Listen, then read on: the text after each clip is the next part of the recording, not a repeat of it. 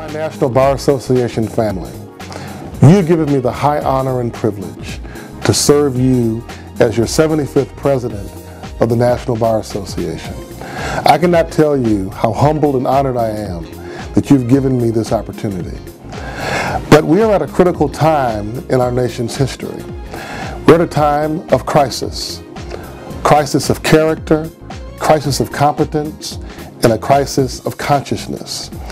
And National Bar Association is called now more than ever to be a leading voice, to be the social engineers that Charles Hamilton Houston taught us to be.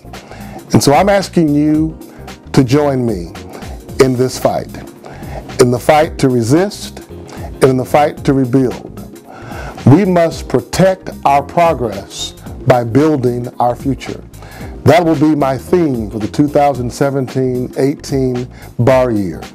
But I cannot do this without you. I need your talent, I need your resources, I need your energy.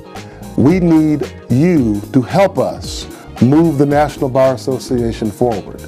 We need you to work with us to fight to protect voting rights, to work for criminal justice reform, for immigration policy reform, and a variety of other issues that are impacting our communities throughout this country. I ask you to join us because we can do more together. We've got hard work to do, but together, I know we can win and be successful. Thank you, and God bless you all. And I look forward to working with all of you during the next upcoming bar year. Hello, National Bar Association. I am Dartesia Pitts, the president of the Cook County Bar Association. I want to be one of the first to congratulate your president, Juan Thomas, as he is being installed as the president of the National Bar Association. Not only is he your president, he is a board member and a continued faithful servant to the Cook County Bar Association.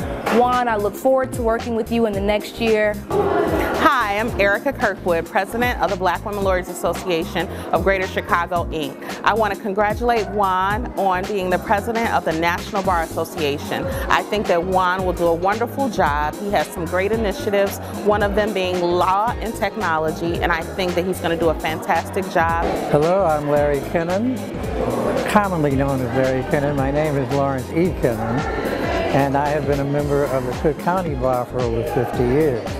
I've known Juan for many, many years, and he's what would be considered a long-distance warrior.